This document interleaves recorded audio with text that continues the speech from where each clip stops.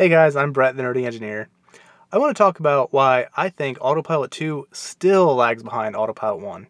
When Tesla unveiled Autopilot 2, Elon Musk said that it was going to surpass Autopilot 1 in as little as 6 months.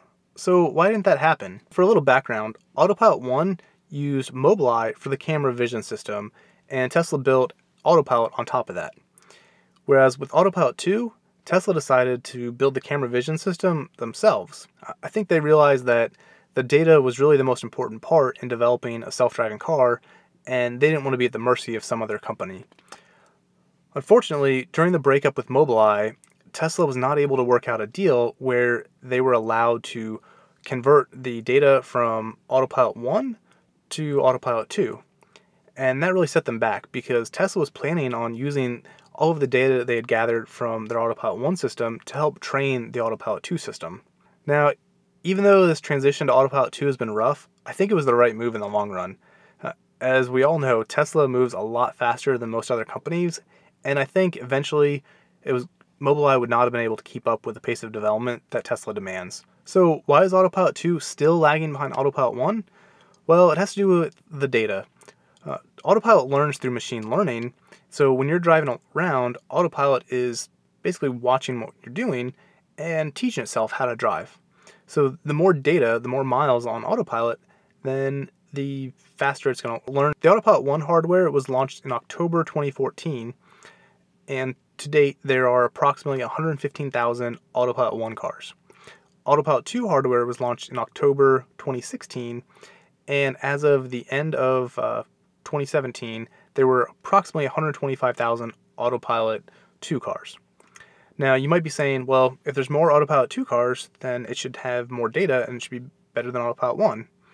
Well, that's not exactly the case because you have to look at how many miles each system has been driven. With Autopilot 1, the cars have been on the road longer. The average age of an Autopilot 1 car is about 2 years, whereas the average age of an Autopilot 2 car is only 6 months. So now if we assume that the average Tesla drives around 15,000 miles a year, then that puts the total number of miles under Autopilot 1 at 3.7 billion miles, and Autopilot 2 only at 1.2 billion miles. So Autopilot 1's got 3 times the amount of miles that Autopilot 2 has. Even with an aggressive ramp-up of the Model 3, I calculate that Autopilot 2 is not going to surpass the total number of miles of Autopilot 1 until early 2019. So that's a year away. However, it's important to note that a mile of Autopilot 1 data is not equivalent to a mile of Autopilot 2 data. Autopilot 2 has 8 cameras around the car, and it's powered by effectively a supercomputer, whereas Autopilot 1 has a single camera up front, and it's run off of basically a computer graphics card. So it's night and day in terms of computing power and what the system can actually see. Now, you might be saying, well, if Autopilot 2 is not even as good on the interstate as Autopilot 1, then it's going to take Tesla forever before they are able to drive down city streets and stuff and become fully autonomous. Well, that's not exactly the case because it's not like Tesla is only collecting data while you're driving down the interstate right now. They're collecting data all the time. And so they have millions of miles of city driving for Autopilot 2 that the system's learning, it's recording all that data. It's just that Tesla hasn't actually released any features based on that yet. They're waiting until it's safe enough before they start turning on those type of features. And I mean, for all we know, they may wait until they can flip the switch to fully self-driving to kind of cut down on the likelihood of accidents. So I mentioned earlier that Autopilot uses machine learning to teach itself. And you might be saying, what does that mean? A good example of that is the windshield wipers. In Autopilot 1 and basically every other car that has automatic windshield wipers, there's a sensor built into the windshield to detect when it's raining or not. With Autopilot 2, Tesla decided to save some money and forego that sensor. Instead, they're actually using the camera to determine whether or not the windshield wipers need to turn on.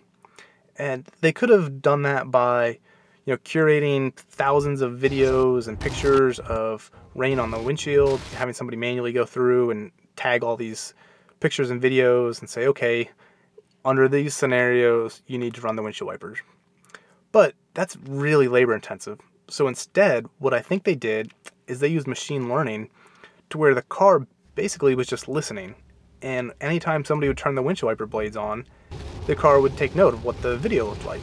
And over time, it developed a huge library of video saying, okay, if the video starts to look like this, I need to run the windshield wipers. And after a while, when Tesla had enough data, it was reliable enough, and they flipped the switch and pushed out a software update overnight, and the next day, cars with Autopilot 2 had automatic windshield wiper blades. And that's really cool. I think it's just the beginning of the functionality that Tesla's going to be able to bring through machine learning.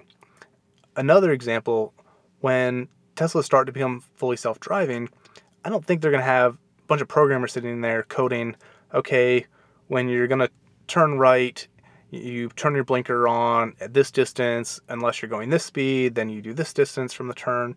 That just takes way too much time. It's prone for errors and all that stuff. Instead, what I think the system's going to do is it's just going to watch us. They have hundreds of thousands of people driving Teslas right now that turn their blinker on and turn, and Autopilot can learn, say, okay, if I'm driving this speed and I'm turning right, I want to turn my blinker on this far before the turn. Or if I'm going this speed, I want to do it that far. And they're just going to have thousands and thousands of data points or millions of data points, and that's how the system's going to learn. That's pretty neat to think about. Like, we are actually teaching Teslas how to drive. Like, that's just crazy. But that's the beauty of machine learning. And Tesla, I think, is doing a phenomenal job of leveraging that to build Autopilot. Well, do you guys agree with my assessment of why Autopilot 2 is lagging Autopilot 1? And do you think the breakup with Mobileye actually was a good decision for Tesla? Let me know in the comments down below. Ooh, also, let me know when you think Teslas are going to be fully self-driving. I've got a number in my mind, but I'll put it down in the comments down below. I'm curious to see what you guys think. If I'm too optimistic or too conservative. But that's going to be the game changer. Once Tesla flips the switch to fully autonomous, game over. I mean, why are you going to buy something else? Don't forget, if you are looking to buy a Tesla, if you use a referral code, you can get free unlimited supercharging for as long as you own the car.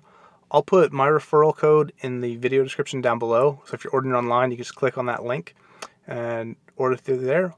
Or if you're ordering through an owner advisor, like at a Tesla store, you can just give them my referral code and they can manually enter that for you and make sure you get hooked up with the unlimited supercharging. If you guys enjoyed the video, don't forget to like it, and also subscribe to my channel if you haven't already. That way you see my upcoming videos. And that's it for this video. I hope you guys enjoyed it, and I'll see you guys in the next one. Thanks for watching.